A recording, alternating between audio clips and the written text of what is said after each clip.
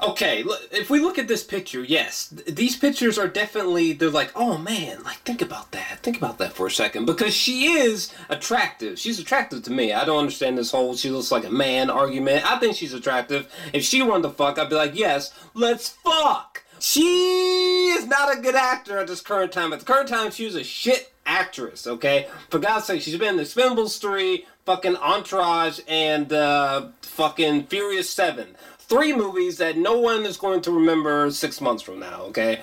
Or by tomorrow evening, alright? She cannot act, okay? Case in point, if you saw Furious 7, her contribution, acting-wise, to that movie was fucking terrible, okay? So no, I do not think that she's going to be Captain Marvel, nor do I think she would be a good choice as Captain Marvel, because just because she looks the part, she still needs to act the part, okay? But that's my thoughts on it, you know. What do you guys think? What are your thoughts? Let me know your thoughts down below. I forgot to talk about this, so yeah. Let me know your thoughts, okay?